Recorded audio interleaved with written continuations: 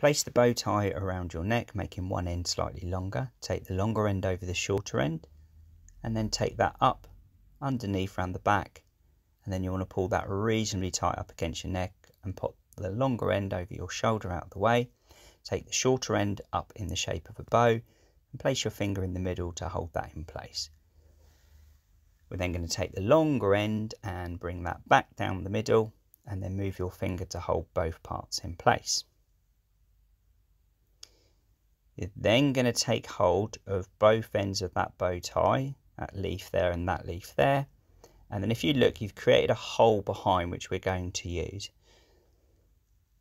So we're going to take the smaller end, we're going to fold it and poke it through at the same time, and then you just need to work it through there, and then you'll see your bow tie starting to form, and you want to pull it through and shape it.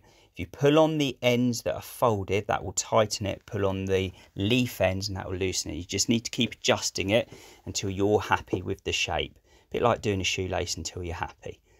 And there you go. It looks great. It's not meant to look perfect. That's the whole point of a bow tie. And in the evening, you can loosen it so it looks rather cool later on in the party.